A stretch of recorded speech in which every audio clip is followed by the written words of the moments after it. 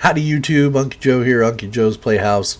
Time for part Dewey in our server redo video series. So this one will be covering the migration of the domain controller over to the 2016 server, and then the demotion of the old domain controller, and show you the steps involved in that. So I'm not going to sit here and talk too long. Let's get right to the video. Alright, so here we are, day number 2.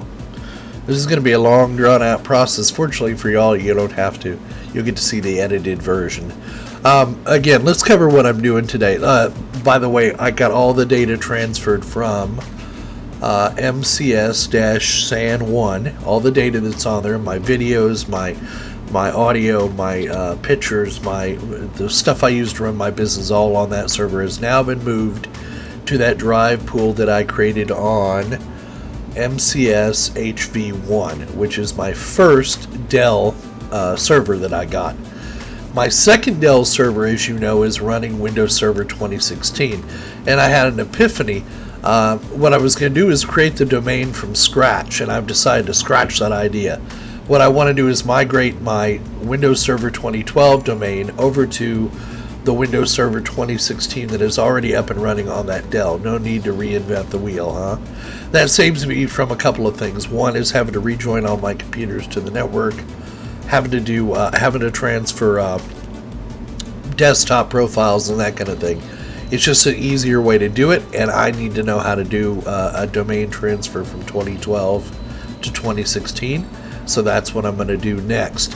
Is I'm going to go out there and I'm going to prepare my Windows Server 2012 for domain transfer, and then I'm going to transfer that domain over to 2016 server, make that my primary domain controller, and then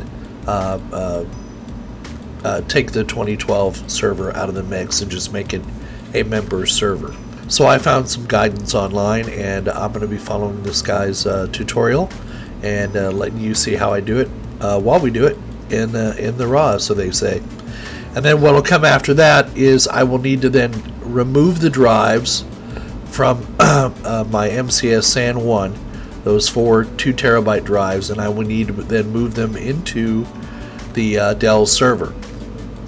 Now, you're probably thinking to yourself, Joe, why didn't you copy all the data? Why didn't you just move the drive vendor drive pool over to the new server, install drive pool, and bing bang boom, re-import the drives? Well, that's my plan, but I always want a backup in place. So this is an additional backup I've put in place. This is why I always keep 2 sets of drives around, just so I have enough room to back everything up. Because I don't know that that's going to work. I'm coming off of a standard serial ATA controller off of a regular motherboard, consumer grade motherboard, and I'm going onto that Dell PERC controller. So when I move those drives into that Dell machine, I'm going to have to reinitialize them and create a volume on them, and that's going to wipe the contents on the drive. Now, I may get lucky and I may be able to import those as foreign disks, and then I may be able to go into Server 2016 and just reload drive vendor and tell it all is well, but we'll see. But worst case scenario, I'll have to transfer all that data back to those drives, but that's okay. That's how we learn. And I'm going to apologize for the lighting today. You're going to see the camera, see it adjusting. It's because it's cloudy outside today. It's not a bright, sunshiny day, and I depend on our good friend Mr. Sun to provide me with my studio lighting. I have, however, put on a new clean shirt for you guys, and I even shaved because my whiskers were going into my mouth, and I hate that when that happens. Alright, so I'm on domain controller 1, MCS DC1, as you can see up here.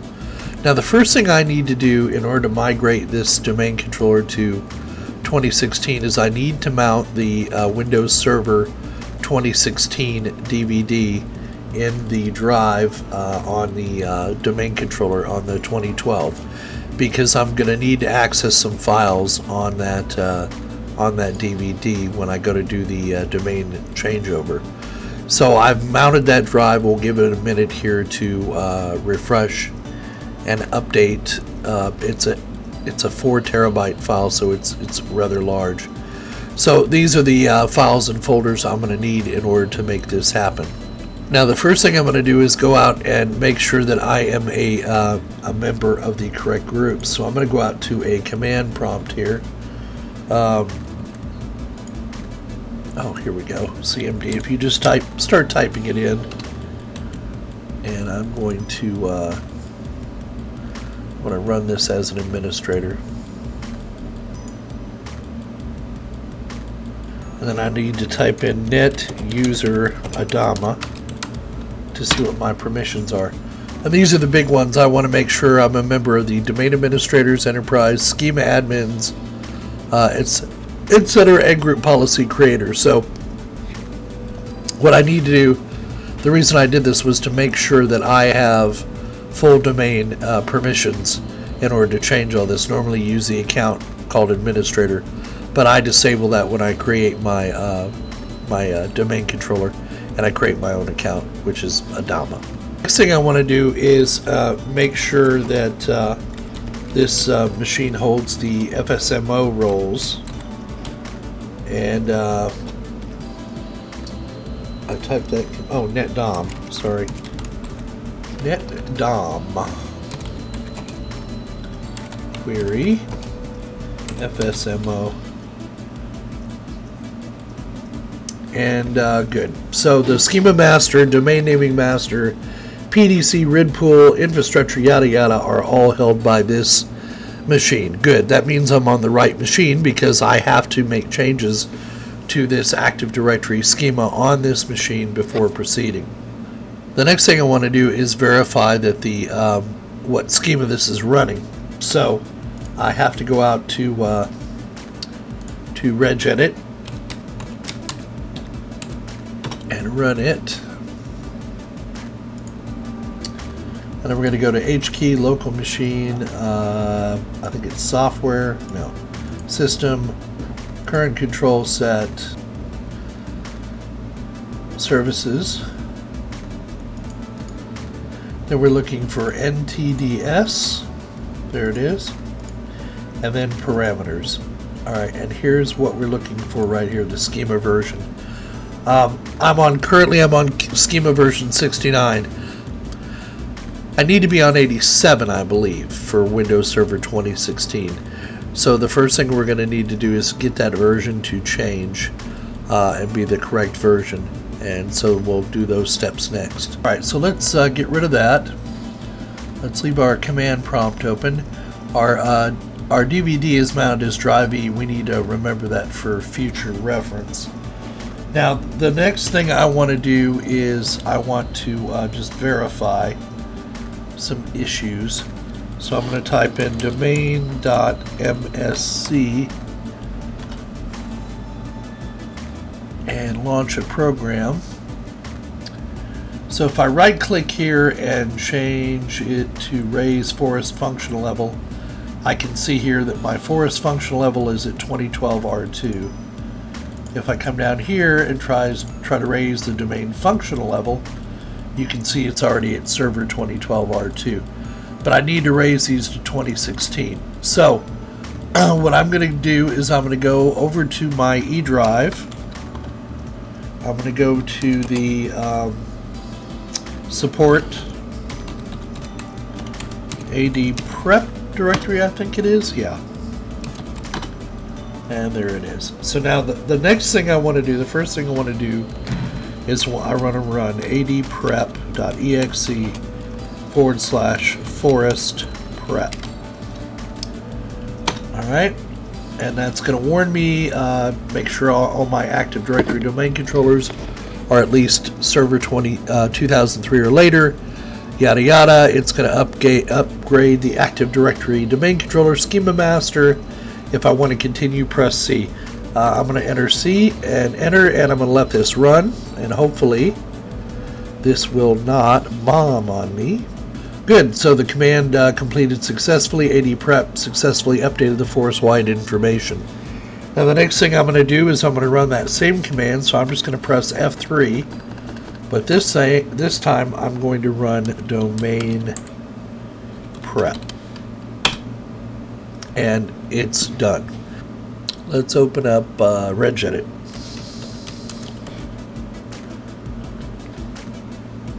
Let's go back, and now that should be the schema version should be at 87.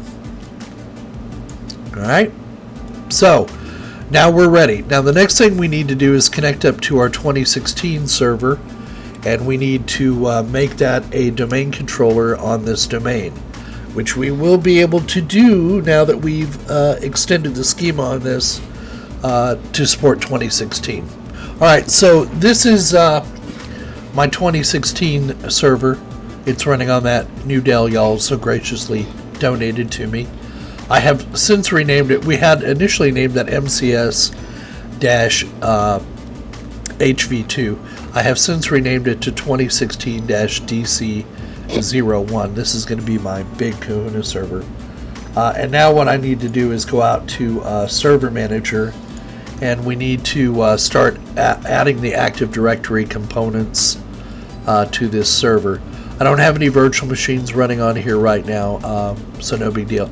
Now, Microsoft best practices tell you not to run Hyper-V on a domain controller in a production environment. I have a very small network. Trust me, this server is more than powerful enough to handle this, so we're not going to be concerned with that. But your best practices would be to set up a standalone domain controller on a non-virtualized box. It's one thing I want to make sure of is it's very important when you go to promote any machine to a domain controller or do anything domain related on your network is that your time is synced properly. So you want to make sure, one, that your time zone is correct, and two, that your time down here in the lower right hand corner is correct as well. You can't see it, but it is correct, and you can see that my product is indeed activated. Now I'm going to be doing this on a machine that is running a trial version of Windows Server 2012. So I'm hoping this will work. They tell me it has to be an actual retail version, but I'm not going to worry about that. We're going to see if this works. So the first thing I want to do is come up here to Manage, and we're going to add roles and features. A little wizard pops up. We'll follow along. We're going to do a role-based or feature-based installation. We're going to do it on this machine, the 2016-DC01. And all we're going to do is we're going to select Active Directory Domain Services and have it include the management tools. I'm going to go ahead and add that feature. Click on Next, Next, Next, and Install. Now let me just, while this is running, let me just talk about something. What I'm doing is not for the faint of heart. You're basically going to be transferring all of your domain controller roles over to this server from the Server 2012. Now, my network is not very complicated. I have 3 or 4 PCs on my network here at my home office. So if I mess something up, it's not really a big deal. It is a big deal, but it isn't. But if you do this in a corporate environment and you screw something up, you're going to be, all I can tell you is make sure you got good backups of everything before you start this. Now the task is completed, as you can see here. So now what I want to do is I want to promote this server to a domain controller. So I'm going to click on here, and what I'm going to do is check Add a Domain Controller to an existing domain. You notice it's updating up here. It's a little status bar going by, and we're going to join this. We're going to make this a domain controller for mcs.local. We are going to make sure that we use DNS and set up DNS and the global catalog on here as well. Make sure that you, on the site name, you have your default first site name, and then you're going to need to enter a directory services restore mode password. Enter something in there that you will not forget. Click on Next. Okay, we're not going to worry about the DNS delegation. We'll deal with DNS later. Now keep in mind though, DNS is very, very important to Active Directory, but I'll show you a little trick that I learned. Now I'm not going to choose replicate from any domain controller. I want it to make sure that we get replicate the information from a DC1 that is there. So now we'll click on Next. We're going to keep our folders just as they are. One nice thing about Server 2012 and Server 2016, if you're a command line guy, you can, once it's done this, you can go out and you can actually view the script, the PowerShell script. It'll create it. You can save this anywhere you want to. So if you ever needed to run this again, you would not need to use the wizard. You could just come out here and edit your file and then run it. I'm not a big PowerShell user, so I'm not going to use this, but you do have that option. I'm going to click on next, and then wait for it to update. And you notice all prerequisites checked, have passed successfully, and it's just warning me about some cryptographic services and so forth. So we're going to go ahead and click on install, and we will let this run, and we'll see how it comes out. It's running through, and it's now warning me I'm about to be signed out because it has done what it needs to do. So we'll come back when the server comes back up. Alright, so 2016 DC1 is now back up and running, and you can see it has added the Active Directory, Directory Services, DNS, File and Storage Services were already there. Let's come up to Tools, and let's go into Active Directory Users and Computers, and we'll just verify that we are now a domain controller, and we are. There are 2 domain controllers in here. There's the 2012 domain controller and the 2016. You'll also see that it is a global catalog server, and it is in the default first site, first name. If I can drag that over. So they're both global catalog servers. Now let's go over to DNS, and let's open that up and take a look at that. So there's our DNS entry for our domain. And then here is all of our DNS settings. You notice it did that automatically. It replicated the DNS that we already had on there, and we also have a reverse PTR zone. So if we drill down into this, go to default first site, first name, and we'll see that both of those are now under there as domain controllers. If we click on this one here and come down to NTDS settings, and to automatically generated, I want to right click and I want to choose replicate now. And what I'm doing is making sure that the Active Directory domain service on 2016 DC1 and 2012, between the 2012 and 2016 server, are replicated and up to date. So I've switched back over to 2016 DC1, and you can see I'm under Active Directory Sites and Services, excuse me, and you can see that Domain Controller 01 2016 has automatically generated and replicated with DC1, and the same way on DC1 it's replicated to me. And then if I open my DC1 and I come over here and do a refresh, you'll see it's replicated from DC1, and DC1 has replicated to DC1 on the 2016 server. So our replication should be good to go. Now is where it gets a little hairy. So the first thing I want to do is open a command prompt.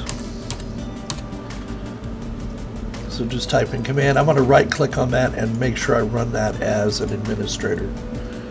Now the first thing I want to do is do a query on my FSMO roles, and you can see they're still over there. The schema master, domain naming master, PDC, all that is still on DC1, and we need to transfer those over to this new server. So we're going to use that with we're going to do that with a utility called NTDS utility, NTDSUTIL. And then once we get there, we want to go into roles.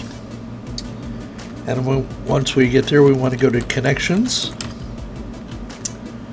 And then we're going to type in connect to server 2016-DC01.mcs.local to connect.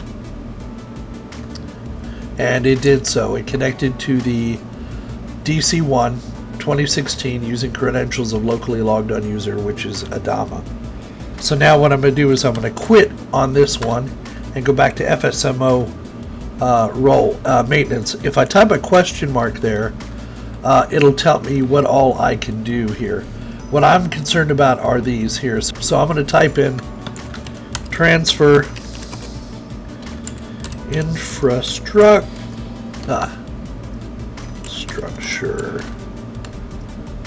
Man, my typing skills. I'm trying to move my right arm around the microphone stand. Master. So we want to, first thing we want to do is transfer the infrastructure master role. We hit enter. It's going to ask us, are you sure you want to transfer that? And I'm going to tell it yes. And we can see that it looks like it was successful. So now we're going to do the same thing with the rest of these roles in order. So I'm going to come here. Oops, sorry. Transfer naming master. Tell it yes. Now we're going to transfer the PDC role. Tell it yes. Get our question mark back again. We're going to now transfer the RID master. Yes. And now we're going to transfer the schema master. Yes. Alright, so we're done with all this, so now we need to get out of it. So we're going to type quit and quit until we get out to a command prompt. Now let's do that netdom command. Netdom query FSMO, and let's see who holds the roles now. And you can see now that the schema master, domain naming master, PDC, RID pool, infrastructure all have been transferred over to this new server 2016 DC1. So for all intents and purposes now, this is the domain controller for my MCS.local domain. That role has been stripped away from the 2012 server. Now, another role that the 2012 server had was DHCP services. That has not been transferred. I'm going to have to manually transfer all that over. But the next thing we want to do now is we want to demote that 2012 server from being a domain controller and remove Active Directory domain services off of there. So I'm going to switch over to that server now. And we will get that process started. Now, I'm going to leave the DHCP on here as a standalone server for now until I get around to moving it. And hopefully, fingers crossed, it will keep that DHCP server role, because if it's not authorized, it may foobar it. So let's get around now to removing DC1, this one, MCS DC1 from the network. Now the first thing we want to do is come back to our old domain controller, run Active Directory sites and services, and come down here to the servers under MSC DC1. I'm sorry, right here under MCS-DC1. We want to right click on this and go to properties, and we want to take off the global catalog server role from this server. So we're going to do that, click apply, and OK. So you can see here we were successful now. DC1 2016 is a global catalog server, and DC1 MCS is only a domain controller. So that's the first step in removing this from the system. So if I go into Active Directory users and computers, and I come to the domain controllers, you'll see the reflection is taken here as well. DC1 MCS DC1 is now a domain controller only, not a global catalog server. So we've verified that that setting is successful. Alright, so now comes the tricky part. Well, it's not really tricky, it's kind of scary. Are you scared? I'm scared. We're going to close all these windows, and we're going to go back here to Server Manager right here. And we're going to come up here and we're going to go to Remove Roles and Features. We're gonna use the wizard on this. Make sure you're on the right server, and I am. I'm on the old domain controller. I'm going to click Next. Make sure I've selected the correct domain controller. Click on Next, and I'm going to remove Active Directory domain services. and the management tools as well. I'm going to go to remove features. Now let this run. Alright, so now it's warning me the validation results. It found a problem. I cannot remove these roles until I demote this domain controller. So I need to go ahead and click here to demote this domain controller. Now it's asking me to supply the credentials to perform this operation, and I'm going to use MCS Adama, and it's warning me the server will be automatically restarted after the demotion. Role removal needs to be performed after the restart. That's fine. We're going to click on next, and it also tells me that it hosts a DNS role. It's required by Active Directory. I'm going to go ahead and proceed with the removal and click on next. I'm going to enter a new password for the administrator so I can log back in. This will automatically reboot after it's done demoting it. I'm going to click on next. Alrighty. And again, it's going to remove Active Directory domain services. And then when the process is complete, the server will be a member of the domain mcs.local. If I view the script, there's the script for PowerShell to do it for you automatically. And now I'm going to go ahead and click on demote, and we'll let this run. So it is now a standalone server, but there's still some more stuff we need to do. Bear with me a moment.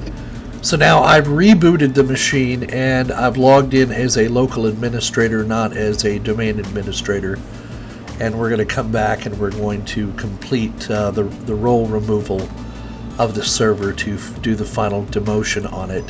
And then we need to make some changes to DNS. So we're going to go up to Manage, Remove Roles and Features, next. We're going to do it on this server.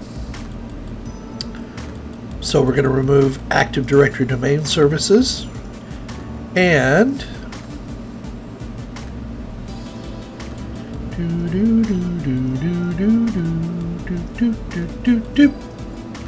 I have a 1 o'clock, there we go, and we're also going to remove DNS. Okay, click on next, next, and remove, and we'll let this run. So our feature removal was successful. We'll go ahead and close. Now it wants us to reboot, but we need to do one more change. If we want this member server to be able to still see the network, we need to change one of the network settings. So I'm going to close this, and I'm going to right click down here on Open Network and Sharing Center, go to Adapter Settings, go to Properties, and what I want to do is enter the IP address of the 2016 server, which is, let me get that information here, I think it's 6.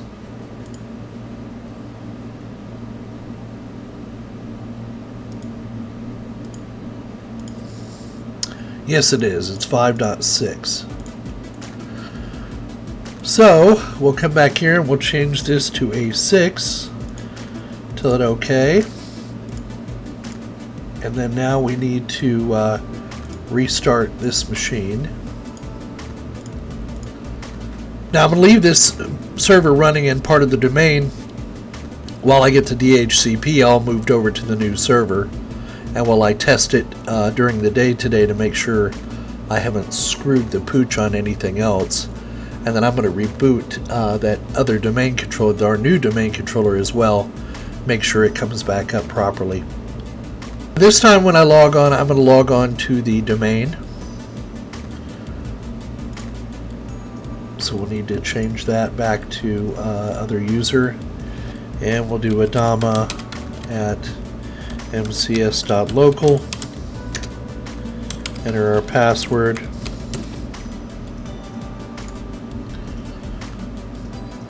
and that is a good sign. That means our domain controller is up and running. Let's go to 2016 here. Bear with me, and we'll run it on here.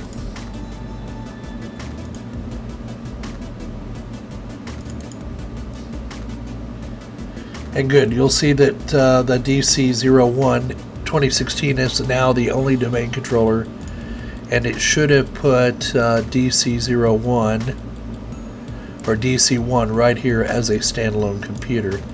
And if I right click on that and go to properties, it tells me it's a standalone workstation or server, 2012 evaluation, yada yada yada yada. So it looks like we were successful. Now, one thing I want to check on here is I want to make sure that we have the correct DNS entry in here. We want it to point to itself for DNS now on the 2016 server. So there you go, that's the end of part 2 in this series of videos. I warned you it was going to be long and drawn out. I'm trying to keep the episodes, 30, 40 minutes, that kind of thing. I woke up, I just felt awful today. I don't know why. We had a little snafu on part 1 of the video.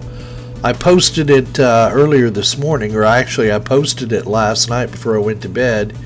Came in this morning and put the video up, and went out to test the video, and the damn thing kept coming up and saying the audio and the video was out of sync, and there was this problem and that problem, and then I got a couple of users that told me they were having trouble playing it.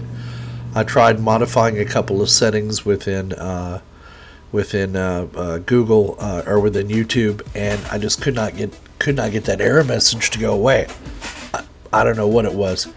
So I've deleted the video. It had 85 views on it. I'm so sorry I deleted it, but I had no choice because I couldn't fix it with YouTube. Had 85 views on it. So if you guys want to go back and view that video again, that'd be great. But it is what it is. Anyway, I'm uploading that video now as we speak, and then this one will be coming up right behind it. So be on the lookout for part 3 coming soon, where we're going to cover DHCP and actually getting those drives moved over to the new server as well, and letting you know how that came out. Again, thanks so much for watching. I really appreciate it. Our subscribers have jumped from 500 to 600 in a week. That's pretty good as far as I'm concerned. Thanks, guys. I really appreciate it. And I guess we'll see you on the other side.